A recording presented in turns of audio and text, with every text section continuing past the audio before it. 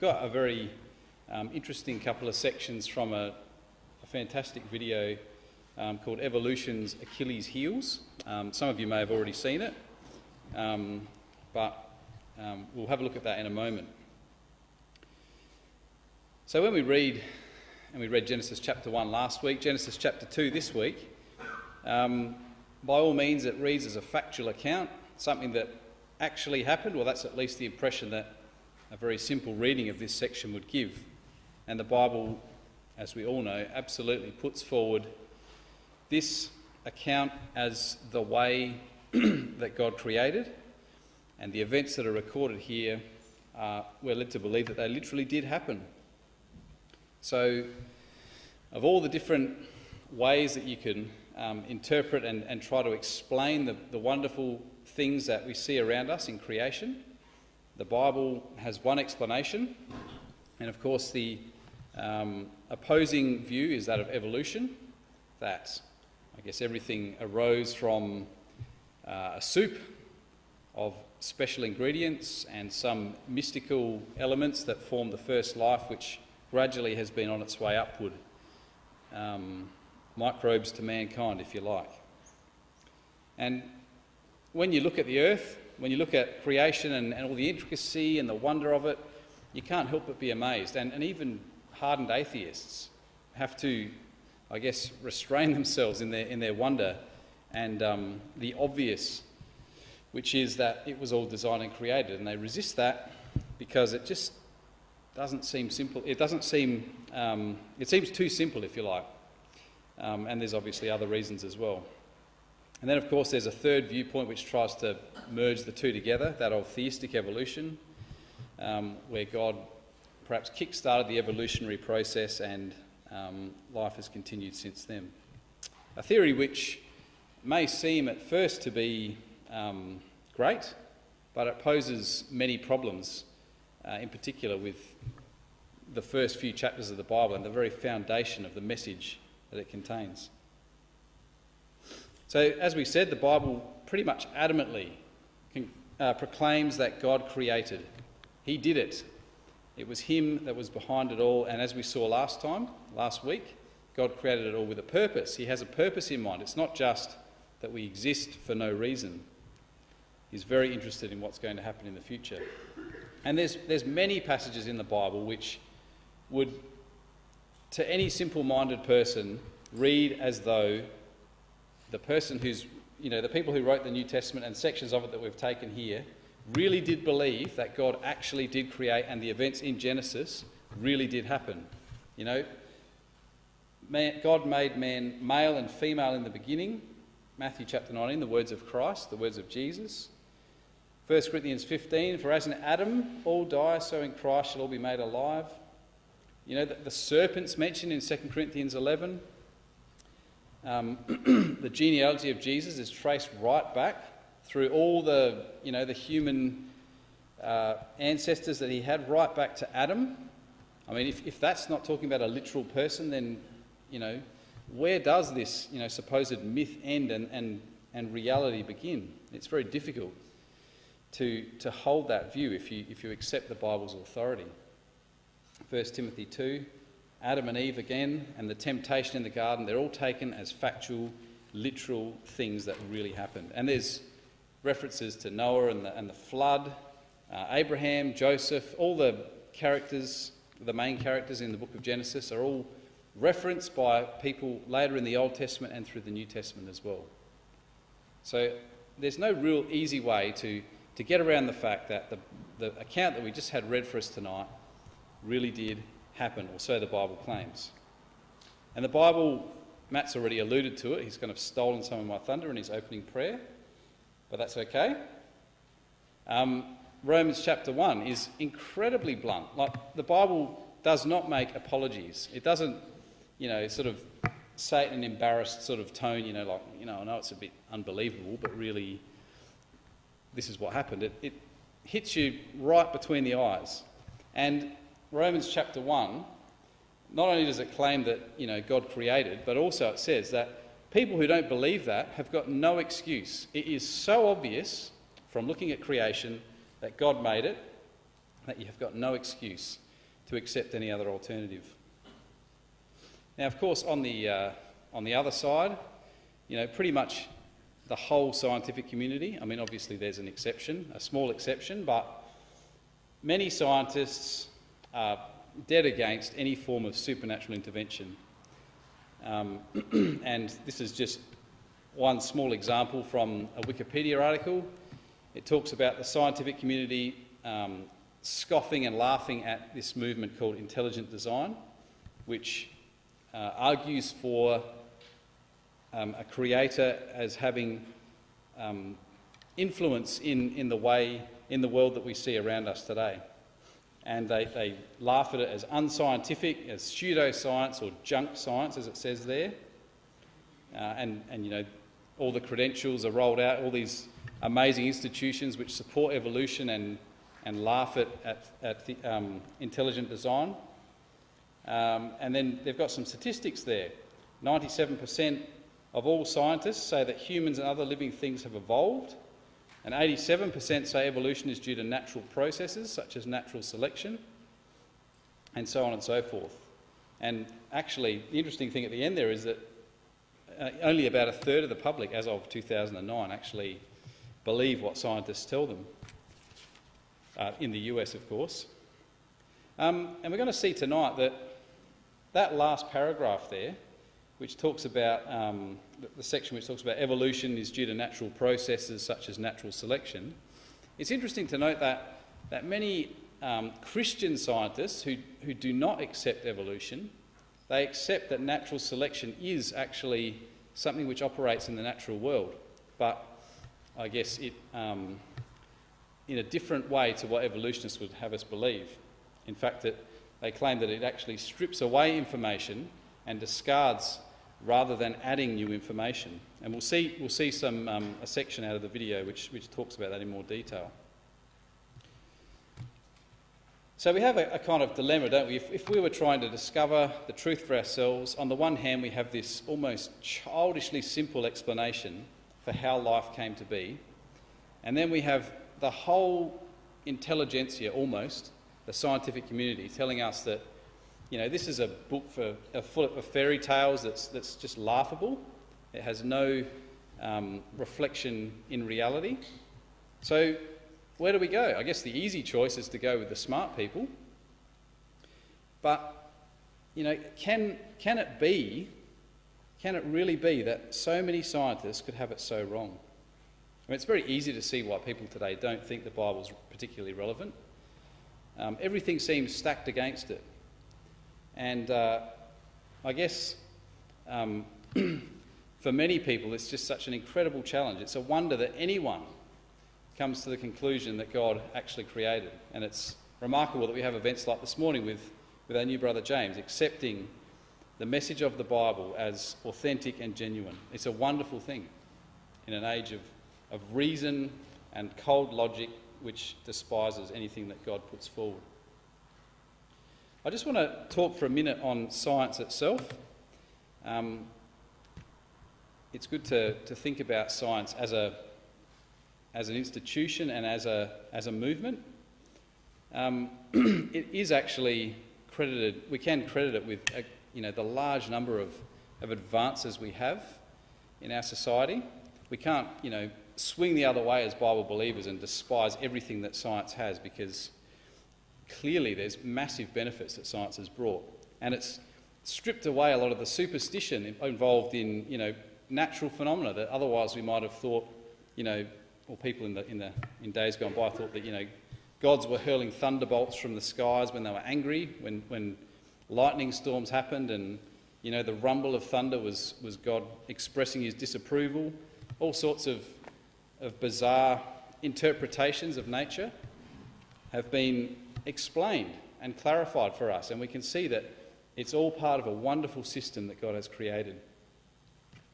And scientists are able to actually do something incredibly powerful. They can, and they have, derived universal laws which describe the forces and the principles that nature exists with, and it allows them to very accurately predict the behaviour of things that that they can't actually even measure. You know, like they can predict how things are going to behave in the centre of the sun, for example, where they can't exactly set up a laboratory.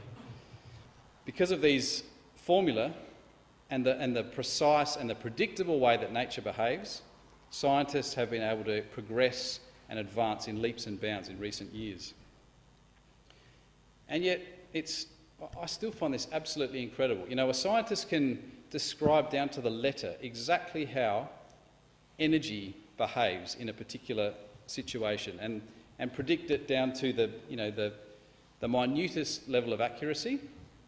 And yet, when it comes to energy, despite knowing exactly how it will behave, they've still got no idea what it actually is. They don't understand what energy actually is. They don't know why there's a limited amount of energy in the universe, and they don't know where it came from. No explanation. None whatsoever. And, you know, you could say the same for other phenomena like light and gravity. These, you know, fundamental, basic building blocks that the whole of the universe operates on. Science has no idea of their origins and can't really explain what they are, though they obviously have many theories on what perhaps might be behind it. So science is flawed in itself. You know, if you listen to a hard-headed atheist, they'll almost lead you to believe that science is the answer to everything, that science can explain everything and anything, and you don't have to worry anymore because we're in this age of science and reason. But that's not really true. Of course, it's uncovered many mysteries, and I should have been clicking on these as we go through, sorry. So the question of how did life begin is one which science really, and we'll see in the videos that we're going to show in a minute, it really has nothing to say on how life began. And they're resorted to, I find, incredible explanations that are far more outrageous and simple-minded than the chapters we read tonight. And you might be surprised that, you know, even the highest levels of intelligence accept some pretty bizarre things when it comes to how life began. But this section on the right-hand side of the screen here is actually it's a paraphrase of the limitations of science from a page on the Berkeley University. So it's not something I've made up, it's something that a scientist has actually put forward as the limitation of science itself. So science cannot make moral judgments. What does that mean? It means that science can't tell you what's right and wrong. Science can explain how things happen, it can give you information and knowledge, but it can't tell you what's right and wrong. And in fact, if you were to, there's this whole study of ethics which is completely outside the domain of science.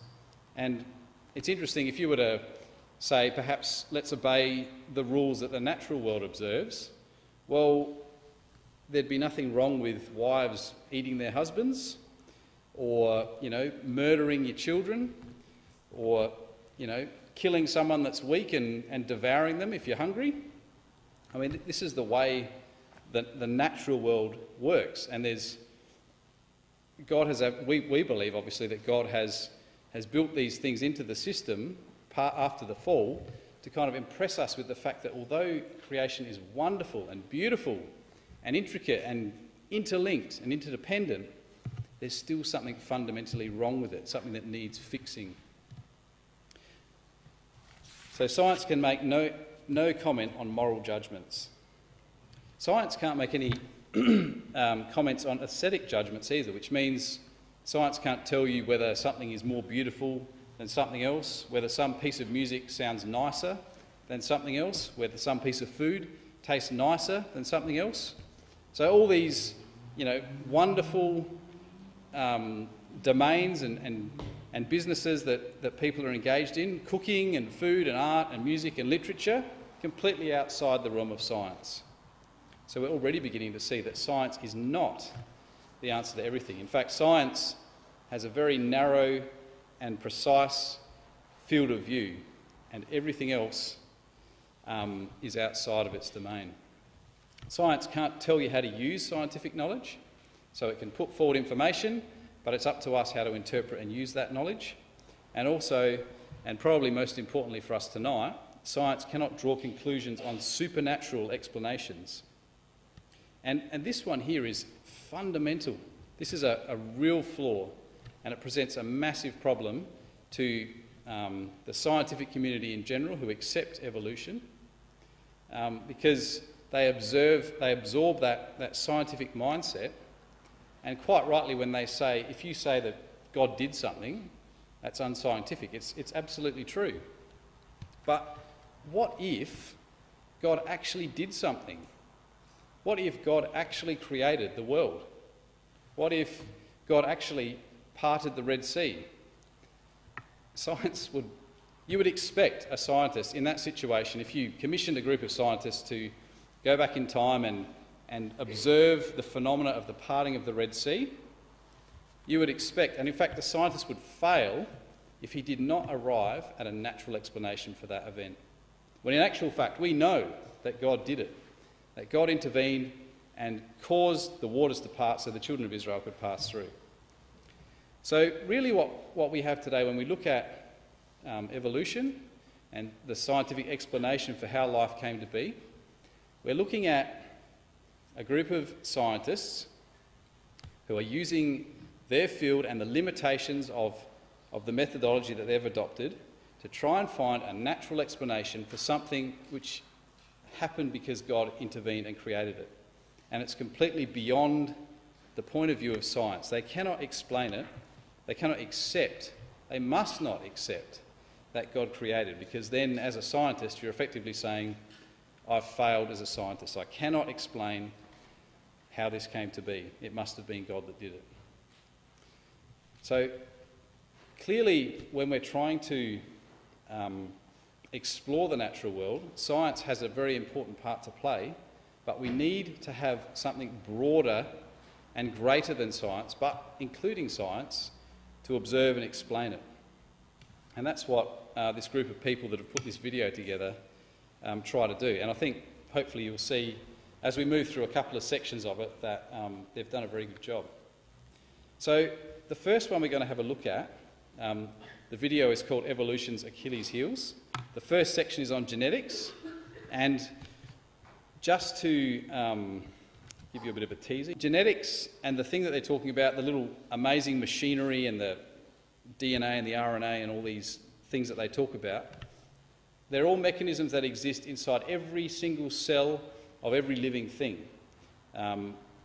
It's not some mechanism that moves up and down your arm or something like that. It's inside every cell, like a skin cell, and every cell in every muscle of your body has this mechanism. And it's absolutely unbelievable. And I'll just play it because I can't do it justice.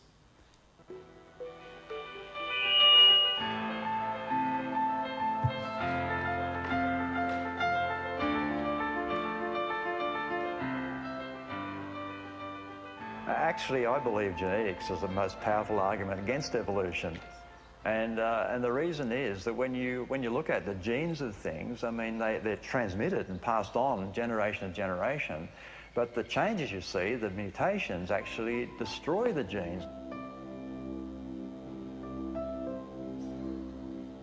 What biologist does is actually it studies the genetics, the genetic information, the transfer of genetic information, the control of genetic information, or in my field, biotechnology, how to change that intelligently to create something novel. Darwinism has nothing to do with that. The random approach produces nothing. Randomness cannot compete with intelligence in understanding nature. I organized a symposium at Cornell University, and the topic was biological information. And all of the scientists agreed on one thing, and that is that information is fundamental to our understanding of what life is. Information is, in a sense, what makes life life. And I'm not just talking about information like data. I'm talking about information networks, communication networks within the cell. One of the most amazing information transfer systems in the cell involves the way proteins are encoded in and decoded from strands of DNA. Starting out with these long, fragile, sticky strings of DNA, an amazing machine called an RNA polymerase zips down the strand, opens up the coils, and copies the DNA into another molecule called RNA. And RNA uses a slightly different language convention. It still has 4 letters like DNA, but instead of A, C, G, and T, it has A, C, G, and U. The RNA then leaves the nucleus, and another amazing machine attaches to it. It's called a ribosome, and it is in charge of translating from the language of the RNA with its 4 letter bases to the language of proteins with their 20 different amino acids. 3 bases on the bottom of the tRNA match to 3 letter groups in the RNA. On the other end are amino acids which pop off as they're attached to the growing protein strand. But the process isn't finished because most proteins need help folding properly. And that's facilitated by little molecules called chaperones. They attach to and protect the unfolded protein as it's transported to a watermelon-shaped molecule called a chaperonin, which folds the protein into its final form. From DNA to protein is an incredibly complex process that uses precise and complex machines to translate between 2 completely unrelated languages, the linear code of the DNA world to the 3-dimensional code of the protein world.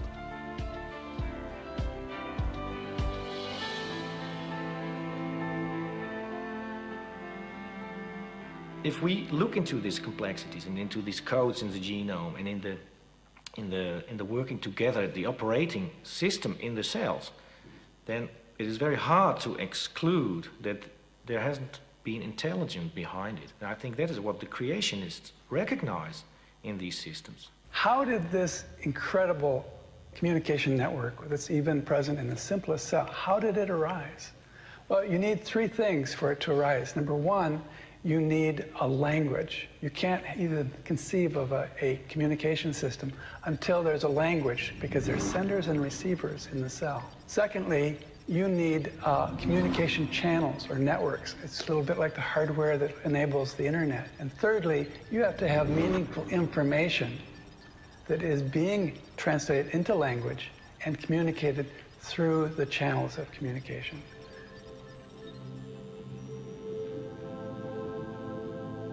Information is at the heart of cellular function. Did you know the cell even has a post office? There are these specialized molecules called kinesins, and they're in charge of delivering packets of material to different parts of the cell. But in their journey, they go to pre-specified destinations. Without that addressing system, the cell couldn't even work. Information, communication, and language. They're non-material entities. They arise through intelligence, and they're mutually defining. So you can't have one without the other. They all have to arise at the same time. Yet the information in the genome is much more complicated than we first thought. In fact, the genome contains multiple levels, multiple dimensions of information. Well, start with the 1-dimensional string called DNA. Upon this, there's this huge 2-dimensional network of interactions amongst different parts of the genome with each other. Then we have to fold the DNA into a 3-dimensional shape that changes shape in the 4th dimension, time. To make it even more complicated, it's now known that most parts of the genome code for more than one thing at the same time. Overlapping codes are almost impossible to improve upon, because if you improve one of the codes, you are destroying or disrupting one of the other codes. So what I mean by overlapping codes, of course, is that the same sequence of DNA has more than one message. And that is now very, very clear. Most of these overlapping codes are found in the so-called junk DNA. Since only 2% of the genome actually codes for protein, scientists decided decades ago that the rest was unimportant, leftover garbage from our evolutionary history. But that view is now seen to be quite naive, as the genomics revolution has shown that non-protein coding portions of the genome are actually quite active, not for creating proteins, but for creating something similar to DNA called RNA, which is one of the cellular workhorses and which often affects the production of protein down the line. The junk DNA also contains lots of other codes for controlling many different functions in the cell. So basically, a lot of scientists now understand that the junk DNA paradigm was profoundly wrong and will be recorded in history as one of the greatest blunders of science. And it was driven by an ideological commitment to the Darwinian concept. Similar to the junk DNA myth is the myth that the human and chimpanzee genomes are 98% identical. That figures continue to decrease as we learn more about genetics, and the figure is now much less than the earlier estimates. But the number really doesn't matter, because humans and chimpanzees, they look similar, we behave somewhat similarly, we live in the same environments, we eat the same foods. Both the creationists and the evolutionists expect them to be similar genetically. Creationists simply believe it's due to common design, not common ancestry. So yeah, hopefully it's not too complicated for you, but I always marvel and wonder at the intricacy and the complexity of even the smallest of living things that God has made. It just makes you wonder and marvel. So what we were looking at there is just one small facet of one mechanism inside the cell, and that is just translating the information in the DNA into useful proteins for the cell.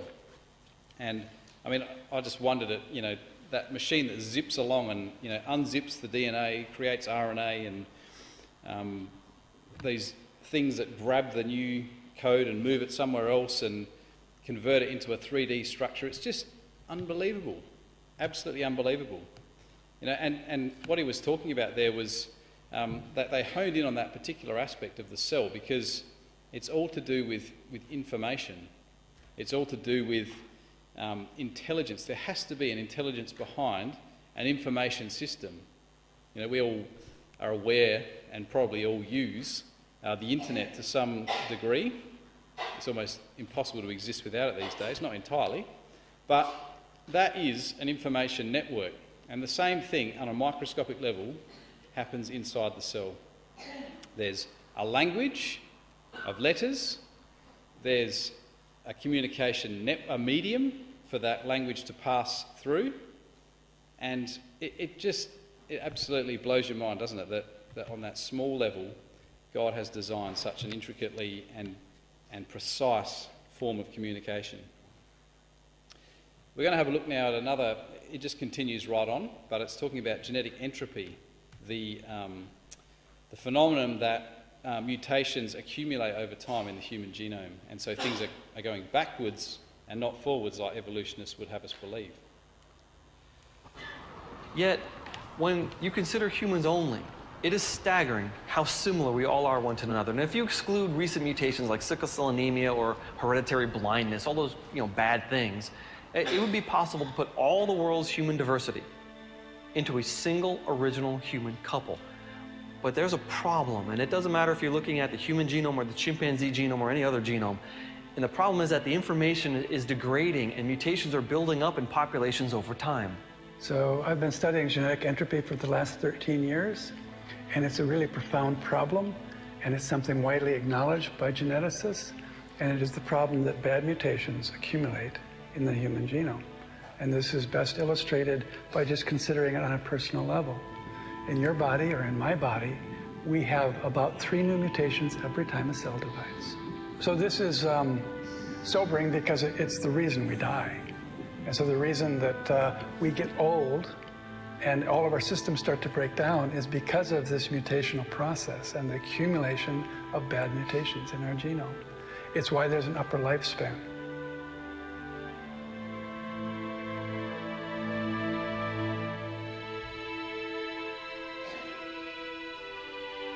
Now, the problem is bigger still, because of course we already know that we're mortal, but we transmit a certain fraction of our mutations to our children, and they add more mutations to it, and then they pass it on to their children, and then they add more mutations still, and they add it to the next generation. So this is a problem not just for people, but for the whole human race. And logically, the human race should be devolving, not evolving. Basically, the human race is degenerating. The human genome is rusting out like a car. Can natural selection solve this problem? No. Think of a room full of people. Now, kill off only the ones with the worst or most obvious mutations. What do you have left? A room half full of people that still have 60 to 100 more mutations than their parents.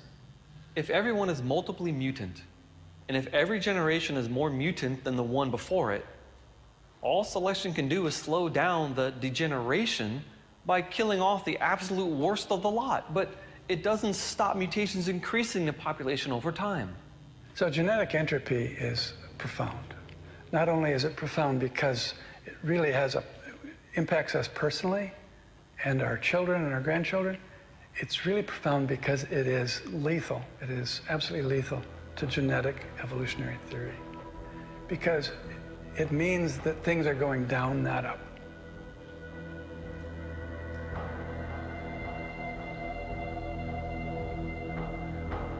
All modern scientific evidence points to the decay and destruction of original good design. If you like, good information getting worse. But where did this good information come from in the first place? How did life begin? Even under an evolutionary scenario, the first cell would have to have been horrendously complex. So it's a pretty impressive argument, isn't it?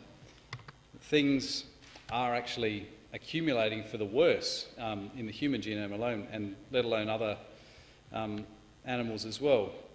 So, contrary to the scientific explanation that mutations are the mechanism which create new information and cause us to progress to higher and greater forms of development over time, the evidence, as these guys are saying, is that things are going in the opposite direction. And it all points to a very simple explanation, like we have in in Genesis chapter 1. God saw everything that he had made, and it was very good. It started off at the highest, and things have only degenerated and got worse over time. We'll move on to the next section, natural selection. The first time that I saw a creation presentation on natural selection, I was just amazed at my blindness prior to that in not realizing that natural selection can only operate on whatever is existing, and it can only operate to remove what is existing. And so the realization that it doesn't actually produce new genetic information was an absolute bombshell to me. So natural selection is actually a convenient term to use just to describe this process by which creatures, organisms not suited to the environment are eliminated, those which are suited survive.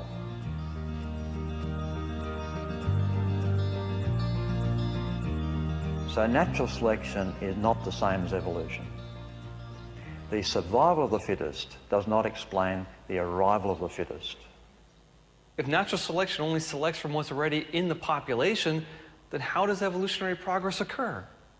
Mutations are the evolutionists' hoped for engine of evolution.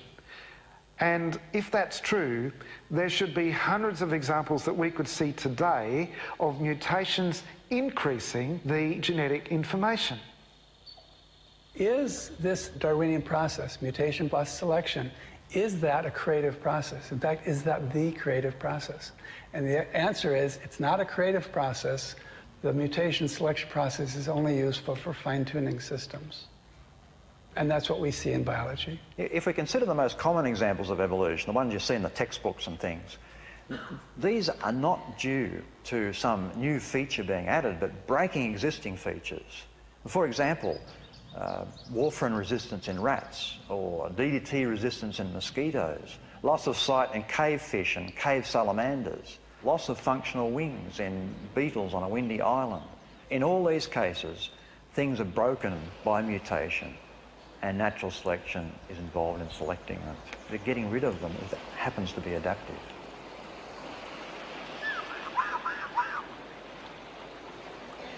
But people say, hang on, I see new species appearing. Isn't that a proof of evolution? Well, not really, because it's not a problem for creationists. Both the creation and evolution models predict the appearance of new species. What I mean is that God apparently created animals that were designed to diversify over time.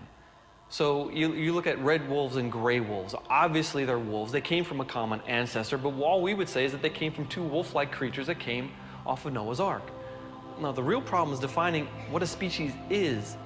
I mean, keep in mind, species, the word, it's a man-made word, and boundaries between species are often blurry.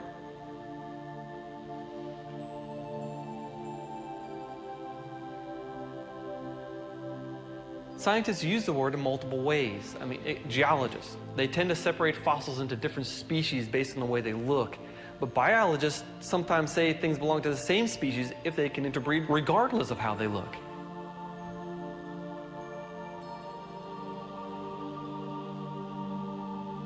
If you think about it, both sides of the creation and evolution debate predict the formation of new species. Therefore, even though the appearance of new species is necessary for evolutionary theory, it cannot be proof of evolution if the creationist model can make the same prediction. Let me give you another example. I've been to the Galapagos Islands. I've seen the marine iguanas and the land iguanas. They look different, they act different, they live in different environments, they eat different things. They've been labeled as two distinct, separate species by the evolutionists, and they claim they've been separated for millions of years. Yet hybrid offspring between the two species exists, and they're easy to find, so they look different, but they can interbreed. Obviously, they came from a single founding species that made it to those islands, but are they really separate species? And it's not just among iguanas. We've seen hybridizations between false killer whales and dolphins, donkeys and zebras, polar bears and grizzlies, lions and tigers. And many of these crosses produce fertile offspring.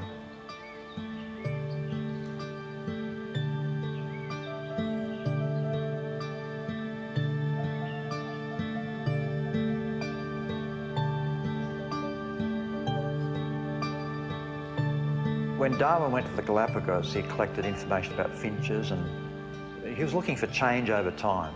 It wasn't until quite some time later, thinking about it, he realised the finches he saw there probably, almost certainly, were derived from finches on the mainland. But they're just variations of finches. And in fact, today we know that many of them can interbreed, so they shouldn't even be called different species. So this is not an example of evolution in a sense of microbes to mankind. Darwin's basic concept in his tree diagram was a tree of life, that all living things today go back to one common ancestor. But creationists have the idea, our idea is that we can trace things back to basic kinds, not one, but many different basic kinds that were created, and they've adapted and speciated and so on to give what we see today. So instead of a tree, creationists see it more of an orchard, where each tree in the orchard is a basic kind from which the branches actually are the species and things we see today. And adaptation and natural selection are involved in that process. I think that nature has been created to be able to modify itself and fitting the circumstances where living organisms are. We see a lot of variation potential in nature, but real novelties are not there.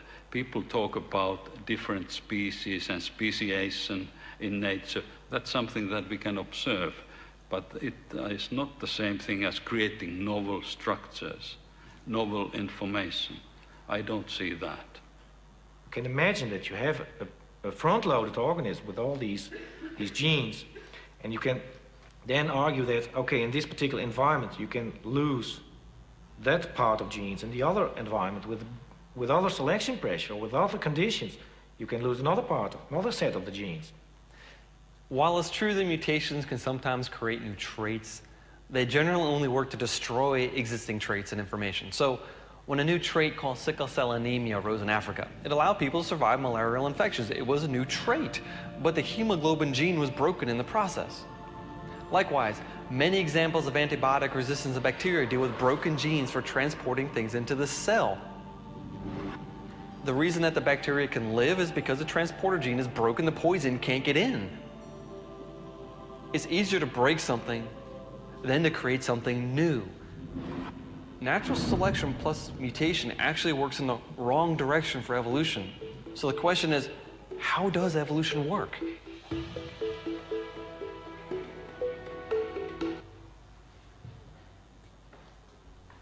So again, there's some remarkable observations there to do with, one of the favourites of the evolutionary explanation, natural selection. And some of the closing thoughts there that the man had were remarkable. It suggests that God created the basic kinds that we saw in Genesis, not just as a static animal that would always stay exactly the same, but able to adapt and adapt to its environment, whether it's a hot or a cold climate or a windy or whatever climate. And this natural selection process, rather than adding new information, is really stripping away information that would otherwise be useful in a different environment, but in the particular environment is not needed. For example, he had the flightless bird, or the beetle with no wings in a windy island. So, a remarkable section, and again, we're seeing the explanation that God gave right back in the beginning is more relevant than ever before. You know, the suggestion that instead of a tree of life that all begins at a single point, what we see in nature is actually an orchard. It's fixed species that cannot jump across and bridge the gap, but they can diversify because God in his wisdom created them with that ability. So let's just look at the last little section I wanted to show you tonight on the origin of life and the real lack of explanation that science has for this particular question: where did life begin? It's not sufficient to invoke scenarios where I could imagine biochemicals arising spontaneously. Life isn't based upon biochemicals. You can have all the biochemicals you want, and it's not going to give you life. You can have all the amino acids you want. You can have all the proteins you want. You can add RNA to the soup. You can add DNA to the soup. You can even add membranes to the soup. But number one, they will never assemble into a coherent, correctly assembled cell. And even if they could, you still wouldn't be anywhere near creating life because you have not introduced into those molecules information. Now think about information in the form of books, which is ink molecules written on paper.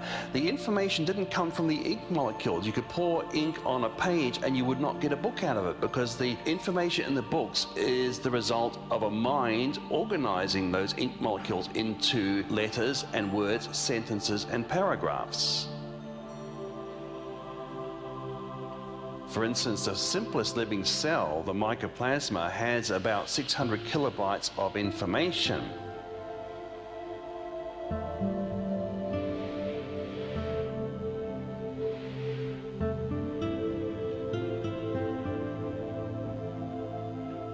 It's like an alphabet. The letters do not say anything at all. It has to be in the right position, and it has to be interpreted. And that is what is going on in the cells of living beings. You see, there's nothing in chemistry alone that will put any sort of coded information into a molecule. I mean, even if you could get nucleotides to form in a chemical soup, and even if you could get them to form a chain, you'd have nothing but a random string of letters. If you were to wait for a very long time and by chance produce a coherent string with a real instruction, even then, it would be just one clear message in a sea of random messages. This is the opposite of what life requires. Life requires lots of information, tightly controlled and protected, able to be copied, able to be fixed when an error appears. And all of this must be present the first time life appears. When the DNA was first decoded, and the scientists started looking at the simplest living cell, they imagined that possibly we could have a cell with a couple of hundred proteins. Well, it's up to over 400 now. And even the origin of one of these proteins by some chance process, it's not going to happen even on a universal time scale. And even if every atom in the universe was an experiment for every possible molecular vibration of supposed billions of years of time, you would never get one protein, let alone hundreds, let alone the DNA to actually code for them. I mean, the idea of the origin of life by natural processes is a preposterous idea, absolutely preposterous idea. Many evolutionists claim that the origin of life is not part of evolution, but come on, they believe that all living things came from a single cell, which in turn came from a primordial soup. So they have to have a theory of life coming from non-living chemicals, otherwise materialism is dead in the water. For evolutionists to believe in chemical evolution, this is not a position they got from science, but a position they got from blind faith. They're basically having to believe in miracles because it's not real chemistry that they can appeal to. Evolutionists often accuse creationists of believing in a God of the gaps, where they say that we claim God just did it that way when we run into some process that we don't quite understand. But very often when faced with an unanswerable question, a problem like the origin of life, evolutionists invoke their own Darwin of the gaps. See, everything we know about the laws of chemistry, about genetics and statistics and information theory argues against any life from non-life idea. But an evolutionist must believe that scientific laws are violated for life to arise from non-living chemicals. That sounds like faith to me. I think one of the biggest challenges for evolution is the origin of the first life. Life supposedly coming forth from a chemical soup. Scientists have had decades to reproduce this in a laboratory, but they haven't been able to do that, despite all the time they've had, despite all the great equipment. And I think that's tremendous evidence that life can't evolve from a chemical soup.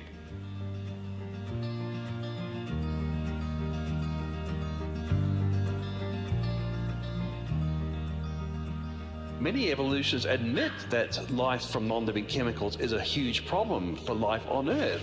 So they've resorted to the idea that maybe life came from outside the Earth, and this is called panspermia.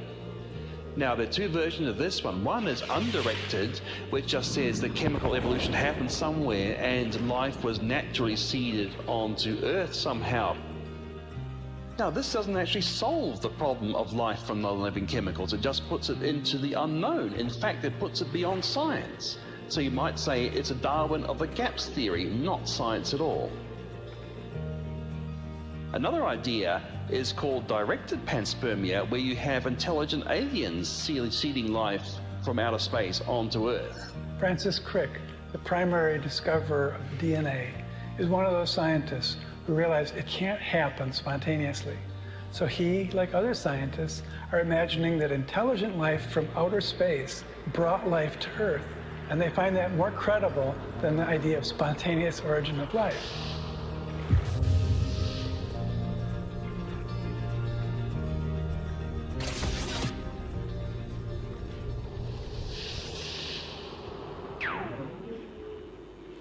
Evolutionists who resort to directed panspermia are in fact tacitly conceding that life was intelligently designed. The only difference is their designer is an alien, not the God of the Bible.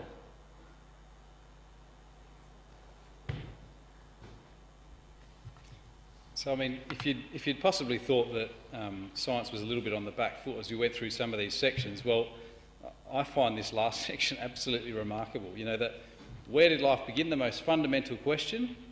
And, you know, Francis Crick, the discoverer of DNA, I think that's what they said, he resorts to this explanation. Perhaps an alien came along and just, you know, injected life into a soup on Earth and then flew on his merry way to do something else somewhere else.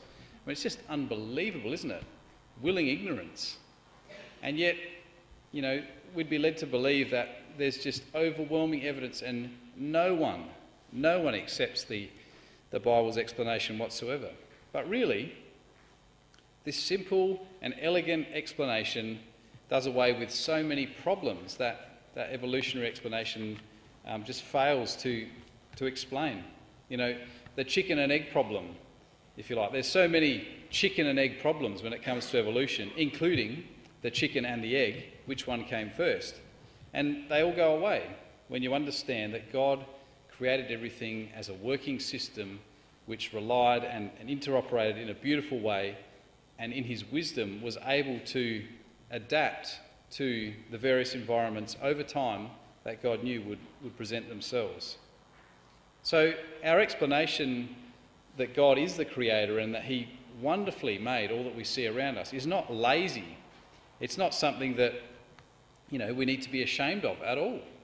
I mean, yes, we should have a reasonable and a rational and a logical explanation for people that ask us, but we also shouldn't be ashamed when perhaps what we believe, because we believe that the Bible said it, makes us look like an idiot. We shouldn't care. And really, when you tease it out, the evidence is all in our favour. We're not such simpletons after all. And no matter how intelligent, you know, scientists might appear and how threatening their credentials, we have nothing to be afraid of. There's always the classic example of a court of law. You know, we might be intimidated to think that we can't question the conclusions of very intelligent and qualified people, but in a court of law, they establish the two sides of the argument, and they're teased out by professionals who are experts in their field.